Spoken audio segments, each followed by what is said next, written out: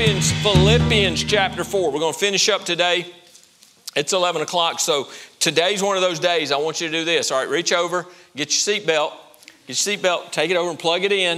All right, you're going to buckle in because we're going to go fast. We're going to move fast. There's a lot going on today, and so I'm going to move quickly. I've tried to abbreviate this best I can, but I want to wrap this up and not do it a disjustice. I want to do justice to the Word of God. I want to feel like this is the most important thing we do, is the preaching and teaching of the Word of God. And so we want to take that focus. But as we look at this, be ready. All right, so listen fast because I'm going to talk fast. So Philippians chapter 4, and the title of the message today is we finish up our series on joy unspeakable. That's been the idea. The topic of this whole book is joy unspeakable. And we're looking at this morning the secret of contentment. Last week we looked at peace. So the Lord says, be anxious for nothing. Don't be stressed out about stuff. And we looked at the way we can do that. Well, there's also a thing that doesn't give us peace. And so chapter 4 really deals with the secure mind. So if you're worrying about things all the time, you don't have a secure mind. You don't have peace. Well, listen, if you're not content, if you're living in a state of discontentment, then you don't have peace in that either. And you're not going to have a secure mind because you're constantly worried about what you have or don't have, or you're not content with where you're at. Well, that's what we're going to look at today and what Paul is teaching. And that's the last topic of our series and what we're going to look at. So from verse 10, and we're going to read verse 10 through 19, and then we'll get into the message. Verse 10, but I rejoice in the Lord greatly that now at last your care for me has flourished again. It's blossomed again. It's the idea of a flower that blooms after it's been dormant. Maybe the springtime comes and a flower blooms, but their giving to him had flourished again. Though you surely did care, that's what Paul says, you did care, but you lacked opportunity. We don't understand why they lacked opportunity. May not have known exactly where he was, not have known how to get a gift to him, may have not even known what the need was. But they've come and we'll talk more about that in the message. But they lacked opportunity, but they did not lack care. They did care. Verse 11, not that I speak in regard to need, for I have learned in whatever state I am in to be content. That's what Paul says. I've learned whatever state I'm in to be content. I know how to be abased. And that word abased is the idea of to humiliate. It can be the idea of humiliating yourself, humbling yourself, but also being in a state of humiliation. Like you don't have the things you would like to have. It's to bring low. So I know how to be abased. I know how to be humiliated. I know how to be humbled. I know how to be brought low. I know how to bring myself this way. I know how to be abased, and I know how to abound. And that's more than enough. That's in excess. So I know how it is when I don't have anything. I know how it is when I have everything and more than I could hope for. Everywhere and in all things I have learned both to be full and to be hungry, both to abound and to suffer need. I can do all things through Christ who strengthens me. Nevertheless, you have done well that you shared in my distress. So he's not telling them, you didn't need to send me a gift. I'm good whether I have or don't have. He's praising them and thanking them for the gift that they sent to him. He had physical needs. He had needs, in prison. I'll just share this. In prison, they didn't it ain't like prison for us today where they provide 3 meals a day and everything. They didn't provide anything. They provided a soldier for him to be chained to, and he had to provide his own food. He had to provide his own clothing. Whatever he needed or wanted, he had to provide that. So he had a physical need, and the Philippians stepped up and helped with that need, and he's thanking them for that. Now he says in verse 15, now you Philippians know also that in the beginning of the gospel, when I departed from Macedonia, no church shared with me concerning giving and receiving, but you only. For even in Thessalonica, you sent aid once and again for my necessities. Not that I seek a gift. Paul's saying, I didn't seek this. I'm not asking you to give this, but I seek the fruit that abounds to your account. I'm not interested so much, Paul's saying, in the gift. I'm not so interested in the thing that you're giving to me and what it's doing for me. He said, I'm interested. I seek the fruit that abounds to your account. Folks, you cannot outgive God. I'll just say that here. You can't outgive the Lord. And when you give, if you give with the right motives and the right heart, He's going to bless and give back. You cannot outgive Him. He's going to provide for your need. Indeed, I have all and abound. I am full, having received from Epaphroditus the things sent from you, a sweet-smelling aroma, an acceptable sacrifice, well-pleasing to God. And my God shall supply all your need according to his riches and glory by Christ Jesus. Father, I just pray, God, you'll take these next few moments and again, you'll guide my thoughts and my speech. Lord, you've prepared this. You've guided me in the preparation. But Lord, I pray now you'll guide and you'll bless in the presentation. And that, Father, what I preach and what I say will be what you want shared. Bind my mouth from speaking what you don't want me to share. And Lord, I pray you'll bring things to mind that, Lord, you do want me to share that maybe aren't in these notes as we prepared. So, Lord, just bless now. Use this. And, Father, for any of us in here who are struggling in this area of discontentment, Lord, we're just not happy. We're not content with what we have, what you've given us. Lord, help us this morning. Help us to learn how to be content with the things that we have. And we'll praise you in Jesus' name. Amen. So we find the subject of our message this morning in verse 11. It says, not that I speak in regard to need, for I have learned in whatever state I am to be content. I have learned in whatever state I am to be content. Now, contentment is not complacency.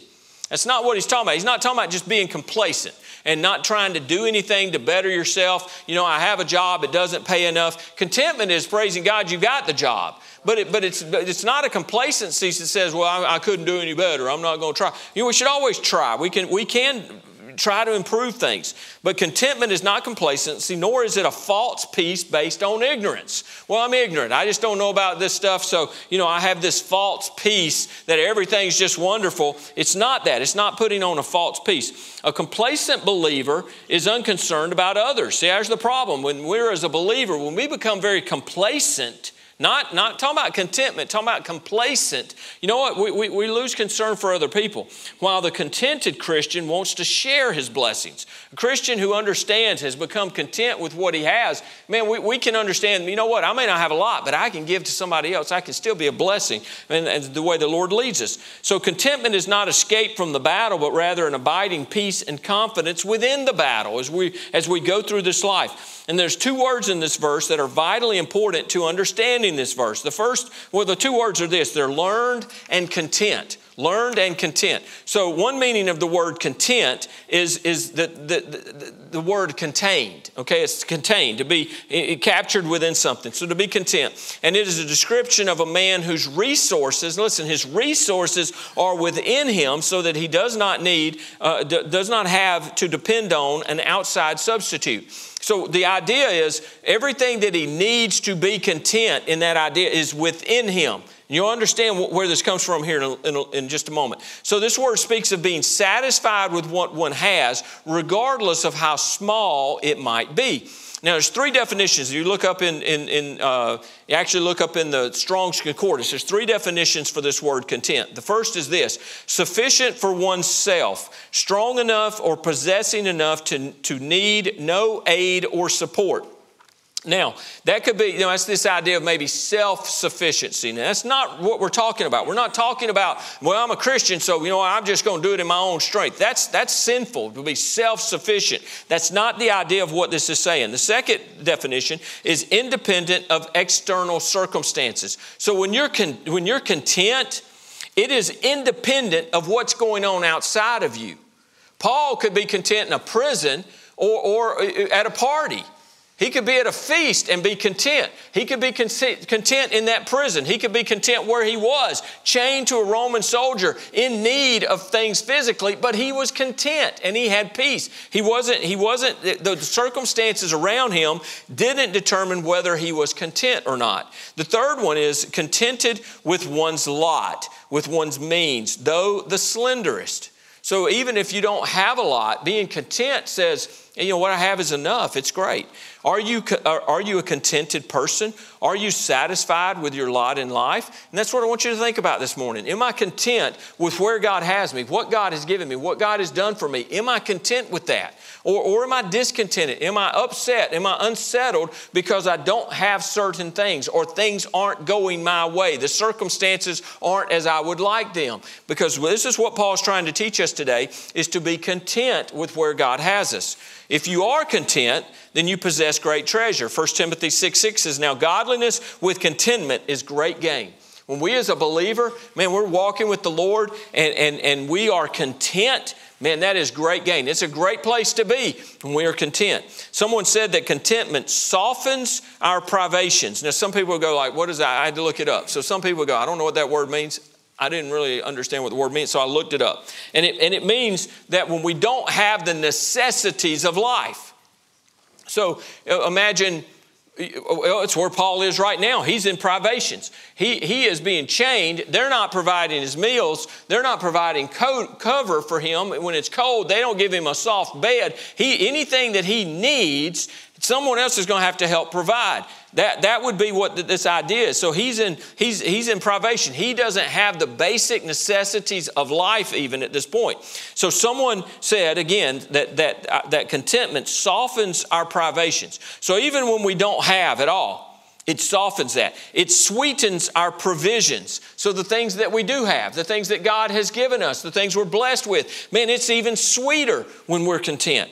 And makes a cottage as fair as a castle. See, contentment says, I don't have to have the house the Joneses have. I don't have to have the mansion. Man, one time, I'm going to chase a rabbit right here, but I want to make the point. Anybody ever heard of Amway? Raise your hand if you've heard of Amway. I hope I don't have any Amway distributors in here. I'm not going to make you happy right now. But I had a guy, and when I was working at UPS, I had a friend that was working there with me. He was a driver, and he was trying to get me to do Amway, trying to get me involved with Amway. And so they do this thing to get you interested in doing Amway. They do this thing where it's called dream building. It's dream building. So the guy picks me up, and it was this guy owned a Ford dealership, and he's doing Amway. You know, he owns a Ford dealership. And so my buddy and this guy pick me up, and we go ride around, and they go ride through these fancy neighborhoods with these big old houses, dream building. You know what they're doing? Trying to make you discontent with where you are.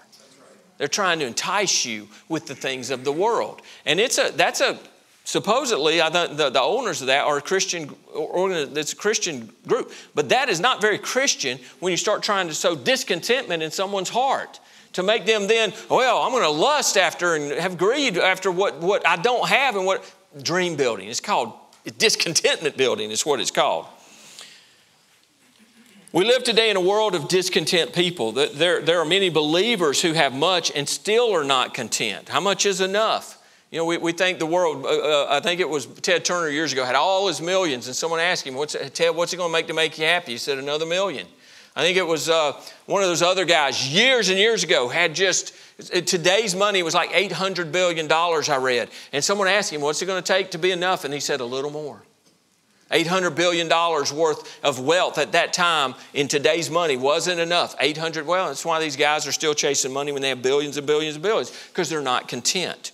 Did you realize that the poorest of the poor in America are among the richest in the world? It's truth. How many of you raise your hand if you've never been out of America, never been out of this country? Raise your hand. You've never left this country. Raise your hand if you've been out of the country. Let me see that. Okay, wow, all right. That is much higher than I anticipated, which is good, because if you've been to third world, you understand how blessed, Rob. You understand how blessed we are, right? We've talked about that. Rob saw things where he was in Africa if you've not seen that, when you come back here, and I've heard people that were in the mission field who come back to America and they go to the grocery store and they're overwhelmed. It's like culture shock. They're like, this is sensory overload. You know, we had 2 choices for something to eat for breakfast, and you've got 5,000 choices for cereal in a box on the aisle. It's overwhelming. We are, if you are the poorest of the poor in America, you're among the richest in the world, okay? Rather than living lives of grateful contentment, our lives are often filled with complaining. We complain about our children, that they're too loud, instead of being thankful that they're healthy, happy, and of sound mind. We complain about our home when millions have no home. We gripe about work when many have no job. We fuss about our vehicle when there's multitudes who have never even seen a car. We complain. Why? Because we've never learned the secret of contentment. Benjamin Franklin said, contentment makes poor men rich. Discontentment makes rich men poor. It's amazing. The verb, that's content. Now the verb learned means, when Paul said learned, it means learned by experience. So Paul's spiritual contentment was not somehow, it wasn't something that was given to him at salvation. He got saved and man, now he's filled with the Spirit and he's just a content Christian in every area. Paul says, look, I've learned this. I had to learn that, which tells us that there's something we all have to learn. We have to learn to be content. And he had to go through many difficult experiences in life to learn how to be content. And we see in his own words in verse 11, he says, I have learned. It means to gain knowledge or understanding. In verse 12, he says, I know. This word means to understand, to make a discovery. In verse 12, he also says, I am instructed. And this phrase means to be initiated or to teach. And one person said that Paul had been initiated. It's the word there that the Stoics use. You were initiated when you became a Stoic. You were initiated into these deeper mysteries, on the Stoic side. And they didn't let anything outside bother them. They didn't acknowledge anything and nothing moved them. And their hearts became cold and hard and they were just a desert place. And they acted like, well, we don't care. We don't allow. That's not what Paul's talking about here. But he has been initiated. He has been taught how to be content in whatever situation he's in. He's had to learn this. So in this chapter, Paul named the spiritual resources that can give us contentment. Now first, there's two things we're going to look at. I'm going to break them down into different things. But the first is this. If you're taking notes, it's the providence of God. If we're going to be content, we need to understand the providence of God. So point A is this. Rejoice in what God provides. You got to acknowledge it's from God. Okay, verse 10, Paul says, but I rejoiced in the Lord greatly. Now, if Paul didn't understand this was a gift from God, he would have just said, I rejoice in you Philippians. I praise you for your goodness and your generosity. And he did that. He was thankful for that. But he understood where it came from. Where did that mind come from? Where did the idea for them to give out of poverty, to give to help him? It came from the Lord. So he says, I rejoiced in the Lord greatly. That now at last your care for me has flourished again, though you surely did care, but you lacked opportunity. So the Philippians gave aid, but Paul understood that it was from the hand of God. That's why anything that you find a $10 bill, it's God's provided that. You have a job and you work. You didn't do that. I'm going to do my, who was it? You know exactly where I'm going, don't you? Was it Biden? You didn't do that. Or one of them said, you didn't do that. You didn't do that.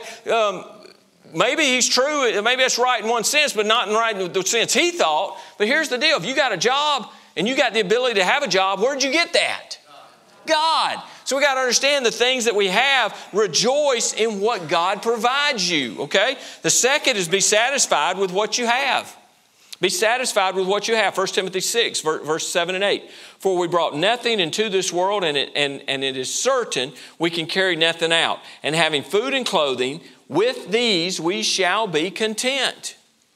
We don't have to have a swimming pool to be content. You ain't got to drive the newest car. You ain't got to have the newest iPhone. Believe me, folks, listen to me. I'm going to help you here. If you don't have the latest version of the iPhone, it'll be okay. It'll be okay. Your iPhone 8, I don't know how many generations ago that is, it'll still make phone calls. You'll still get more than you want in there, okay? So you don't have to have the latest gadgets, the latest this, the latest everything. You ain't got to have the nicest car. You don't have to have those things. Be content with what you have.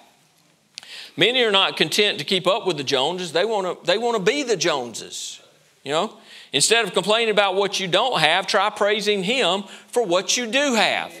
There's a story about an elderly Christian lady, and here's the deal. The lady, all she had was bread and water. Here's what she said. All this and Jesus too. That's the right attitude, amen? That's the right attitude. Verse 12, I know how to be abased and I know how to abound. Whatever circumstance Paul was in, he understood it and he was satisfied and he was content where he was. The third point, C. Number C. Letter 3. Remember God knows our needs. You got to remember that. He knows our needs. We sometimes act like He doesn't understand what we need. Matthew 6:31. Therefore do not worry. Again, here's this theme of not worrying and it's a word about stuff. Therefore do not worry saying, what shall we eat? What shall we drink? What shall we wear? For after all these things the Gentiles seek.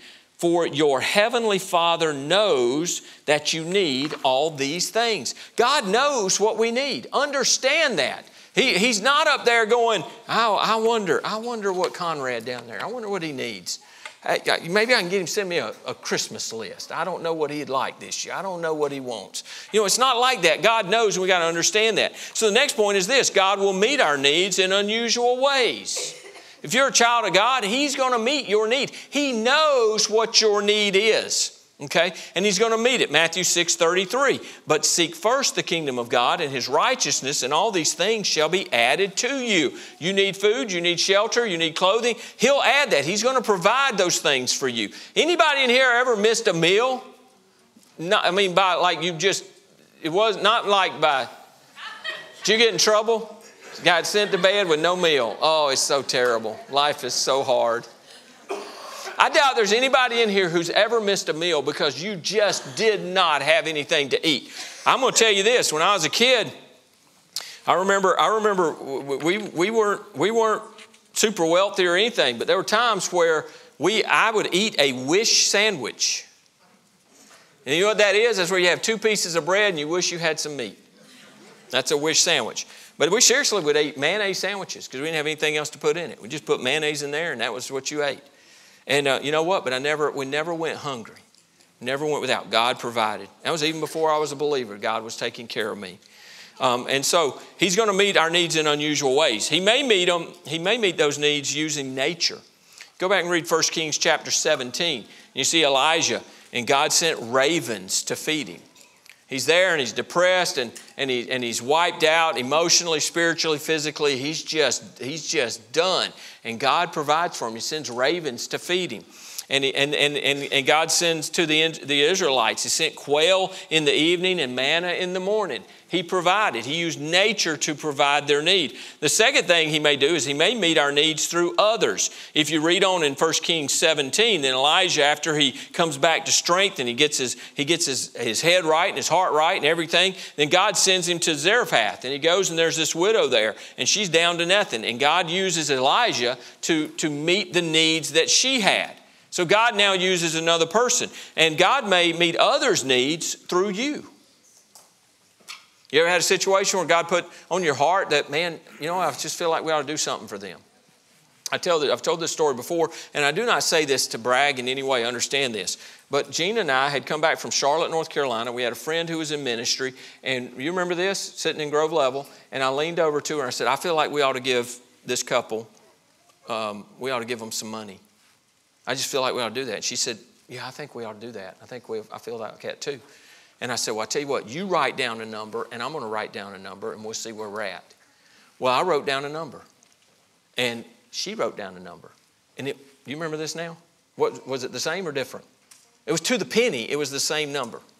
And God's honest truth. And so we wrote them a check for that amount and gave it to them there at church. And later that afternoon, I got a long email from him. Whew. Is Mark in here? That's what your dad was talking about yesterday, where it just hits you. But he sends me this long email and he says, I want to explain it. He said, thank you for the gift, but I want to explain this because I believe one day you're going to be in the same situation in ministry and you're going to have needs. And he says, here's the deal. We've known for weeks now, we work on a budget. We knew for weeks now we were going to be X dollars short in our budget. We weren't going to have the money. We would not have the money. And it was to this amount that we were short. And he told me the amount, and it was exactly what we wrote the check for. And he said, this is how God works. And He provided that need. And others you've experienced, you've been maybe on the end of giving and meeting someone's need. Maybe you've been on the end of someone else meeting your need like Elijah did. But if God tells you to do it, listen, if God tells you to do it and puts on your heart to do it, then do it.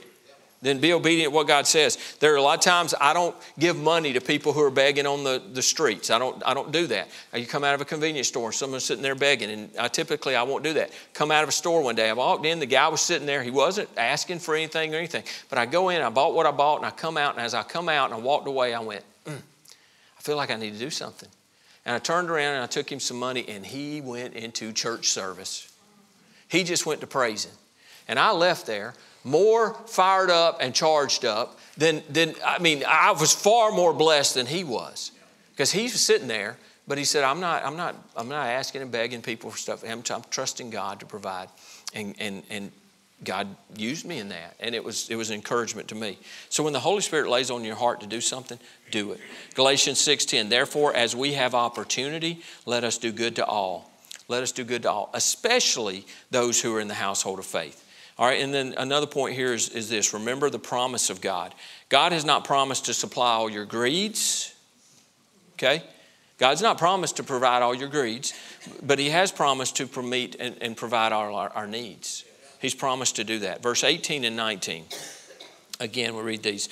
Indeed, I have all and abound. I am full. I have received from Epaphroditus the things sent from you, a sweet-smelling aroma, an acceptable sacrifice, which well-pleasing to God. He sees that as a sacrifice. He sees them almost like priests who have offered a sacrifice on the altar, and it's a sweet aroma. What they have given was a spiritual sacrifice. That's what he's acknowledging, and it's to their benefit even in that. But he's praising them for that. But look at verse 19, and he says, and my God shall supply all your need according to his riches in glory by Christ Jesus. Now there's an interesting contrast between verse 18 and 19. And if we're going to paraphrase these two verses, you might write it like this. You met my need, and God is going to meet your need. You met one need that I have, but God will meet all your needs.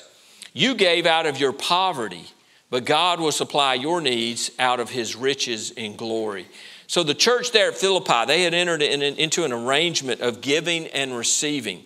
And so the church, they gave materially to Paul. They gave materially to him, and they received spiritually from the Lord. They were blessed, but far beyond anything they could have given, they were blessed spiritually. In our day of such scientific achievement, we hear less and less about the providence of God. Many have this idea that the world is this vast natural machine that even God himself can't interrupt into its workings. But the Word of God clearly teaches the providential work of God in nature and in the lives of his people. Now, the word providence comes from two Latin words, the first being pro, which means before.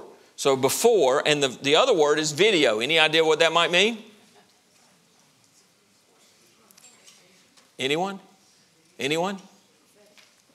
To see, it's exactly what it means. It means to see. You see a video, right? You see a video. So it's before to see. So God's providence means that God sees it beforehand. But it doesn't mean that God simply knows beforehand, because providence involves much more. It is the working of God in advance to arrange circumstances and situations for the fulfilling of his purpose. Does that make sense? So it's not that just God, listen, God is above time. Time is a part of his creation. Okay, so he's above time. He's outside of time. He's not contained in that. So how does he know the beginning from the end?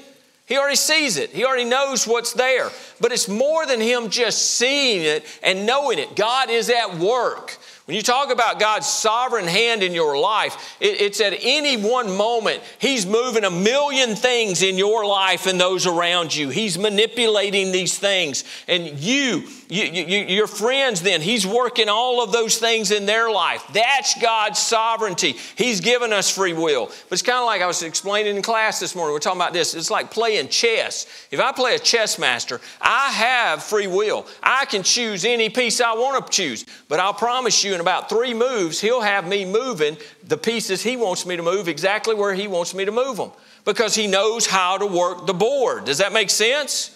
That's what God's doing. He's working in these things. So when you talk about foreknowledge, God is outside of time, so he has seen it, but it's more than that. Providence, God is in the present. The idea would be that like he's with us right now in the present, and he's working to make things happen according to his will in the future.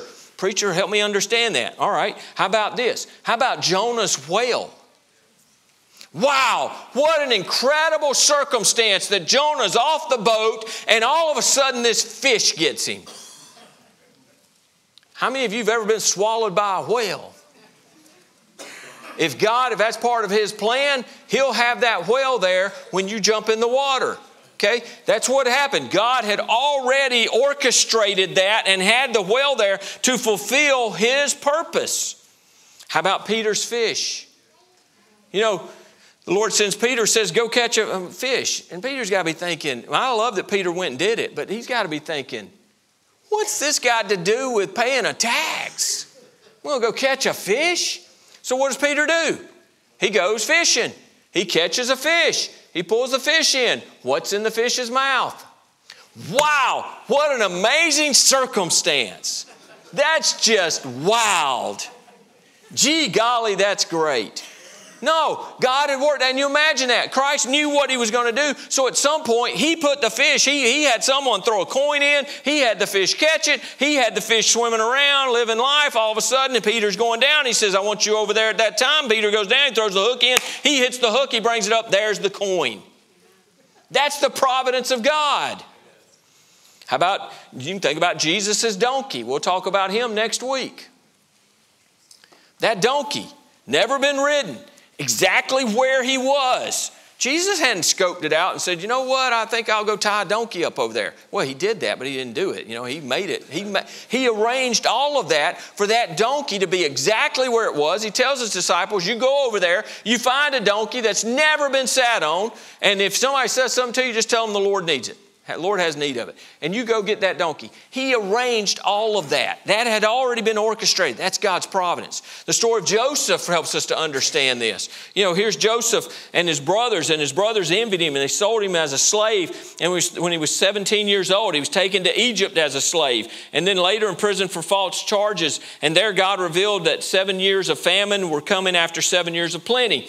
It was through Joseph's interpretation of Pharaoh's dreams that this fact was discovered. Because of that, Joseph was elevated to the position of second in command in Egypt. After 20 years of separation, Joseph's brothers were reconciled to him, and Joseph came to understand what the Lord had done. He worked all of those things. And you know what's amazing? Joseph is my Old Testament hero. Other than Jesus, I don't know of anyone in Scripture that I admire more than Joseph. Because when you read about Joseph and the things that happened to him, unlike me, who can complain because, you know, I stumped my toe, I can complain about everything. I don't read anywhere where Joseph complained. His brothers betray him. He's thrown in a pit. I don't hear him complaining. It's not recorded. We don't hear him whining and complaining as he's being hauled off to Egypt. We don't hear him whining and complaining when he's in Potiphar's house as a slave and as a servant. And then he's lied about it. We didn't complain and whine about that. He's thrown into prison for that. We don't hear him whining and complaining. You just see him being faithful to God. I don't think he didn't fully understand, because we see it later on, but I don't know that he fully understood that at that point. But Joseph later, in chapter 45, verse 5, he says, God sent me before you to preserve life. God worked all in that to save their lives. Genesis 50, verse 20, but as for you, you meant evil against me, but God meant it for good in order to bring it about as it is this day to save many people alive. That's the providence of God. His ruling hand and his hand ruling and overruling in the affairs of our lives. He works these things. Romans 8:28, and we know that all things work together for good to those who love God, to those who are the called according to His purpose. We know that all things work together for good. How do they work together for good? Because God's working them together for good. It's His hand at work in those things. It's not just that inanimate objects are all of a sudden now they got a mind and they're thinking how they can work in our lives. Yeah, this block's going, you know what, if I trip him right now, then I'll keep him from falling and breaking his leg later. So I'm going to... No, that's not how God can work those things, but an inanimate object's not. So the things that are being worked together for good are being worked together for good by God for our good. God in His providence had caused the church at Philippi to become concerned about Paul's needs, and it came at the very time Paul needed their help the most. How did God work that? He touched their hearts, says, hey, Paul needs some help. They began to move then. They had been concerned, but they had lacked opportunity. Many Christians today have opportunities, but they lack concern to help. Life is not a series of accidents. It's a series of divine appointments. And that's what we got to understand. We go through thinking, man, this is just an accident. It's just a strange set of circumstances. Folks, you got to learn to see God's hand in the things that go on in life. And when we do that, you know what? Then we don't end up complaining about everything. We don't get upset when things don't go our way because we understand God's doing something in this. I've heard it again and again and again. Somebody loses their job and they go, you know what? I don't like it. I'm not happy about it, but I'm not going to fret it because, and I believe this, when God shuts a window, He opens a door. Amen? I've heard testimony after testimony here where somebody lost their job and a week later or 2 weeks later had a better job. Better pay. You guys. Better pay, better jobs, better situation. Just God takes care of us. Psalm 32:8. I will instruct you and teach you in the way you should go. I will guide you with my eye. He's watching us. He's working. Abraham called God Jehovah Jireh, meaning the Lord will provide or the Lord will see to it. That's why if He makes a promise, you can trust His promise. He's going to make it happen. This is the providence of God, and that is a wonderful source of contentment. When we understand how God provides, and He looks out for us and protects us, and He provides for our needs, man, that brings great contentment. The second is this. Is the omnipotent power of God. Again, looking at verse 11 through 13. Not that I speak in regard to need, for I've learned in whatever state I am to be content. I know how to be abased and I know how to abound. Everywhere in all things I have learned both to be full and to be hungry, both to abound and to suffer need. In verse 13, I can do all things through Christ who strengthens me. Now, understand the context of this passage is contentment. Okay? And what we're talking about is Christ's power, not my power. It was the power of Christ within Paul that gave him this special spiritual contentment and the ability to be content in any circumstance. Paul was dependent on the power of Christ in his life. And his motto was, I can through Christ. Okay, we see that I can do all things. And I'm telling you, man, but this may be the most abused scripture in all of the Bible. It's the Superman verse. And I was thinking about it. It was Friday afternoon. I flipped on and I was watching a little bit of a basketball game. And this guy was sitting there and he had a cross tattoo on his arm. And it had Philippians 4:13. And I said, I hope he really understands what that means. But I doubt it. I doubt it, probably because he put it on there, because I can do all things through Christ who strengthens me. Now, here's where this goes wrong. I hope you Gator fans will forgive me, because I love Tim Tebow. I think he's a great guy. But if that verse were true, Tim Tebow would have made it in the NFL. You get it? Okay, I'm not trying to be ugly. But if I can do all things through Christ who strengthens me, then I'm a Superman, then he would have made it in the NFL. He could have been a quarterback in the NFL for an extended time through Christ who strengthens me, makes me super quarterback. But he didn't, which means that means that's not what the verse means. It's not about my strength. It is I can, but it is through Christ. It's His strength. J.B. Phillips translated Philippians 4:13 this way. I am ready for anything through the strength of the one who lives within me. The Living Bible says I can do everything God asked me to with the help of Christ who gives me the strength and power. No matter your translation, whatever you prefer, it's all going to say the same thing, is that Christ has all the power, that the Christian has all the power he needs within. The Christian has what he needs within, and it is Christ within. And it is Christ who has the strength. It is Christ's strength that can help us with everything. I can through Christ. It's this, where did I write it in my notes here? It's this thing of, I can do all things. Faster than a speeding bullet, more powerful than a locomotive, able to leap tall buildings in a single bound. That's how that verse has been perverted. I can do all things. I can run through tackles and score a touchdown on every play, except that doesn't happen. I can slam dunk through Christ who gives me amazingly strong legs. I can't dunk an 8-foot goal, I don't think. So I certainly can't do a 10-foot. So that verse, that's not what that verse means. That verse is, you know what, I can be content. I can be content in any situations through Christ who strengthens me. for every situation. Regardless of where I am in life, whatever my lot in life is right now, whatever the circumstances are, Christ strengthens me to get through it. He helps me be content with when I have and when I don't have. Jesus taught the same lesson in the sermon on the vine and branches in John 15. He says that He is the vine and we are the branches. A branch is only good for bearing fruit. Otherwise, you ought to just burn it up. The branch does not bear fruit through its own self-effort. Okay, the branch doesn't do that, but by drawing on the life of the vine. And in John 15:5, Jesus said, "For without me, you can do all things with me." That's not what He said. He said, without me, you can do nothing. You can do nothing without me. So folks, our strength is nothing. This is talking about His strength. As the believer maintains his communion with Christ, the power of God is there to see him through. I can through Christ. And that's the language of power. Christ gives us power and that can bring victory over every temptation. He gives us power that is grace for every trouble. He gives us power that is strength for every task. It is His strength, not my strength.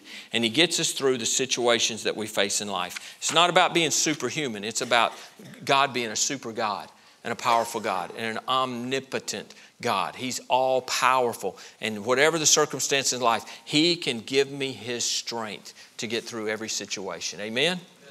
All right, Pastor Aaron and Brother Jim, if y'all make your way forward. As we wrap this up, to cope with problem or prosperity, God's given us strength. We can cope with problem or prosperity. We can cope with feast or famine. We can cope with abundance or abasement. We can do with or without.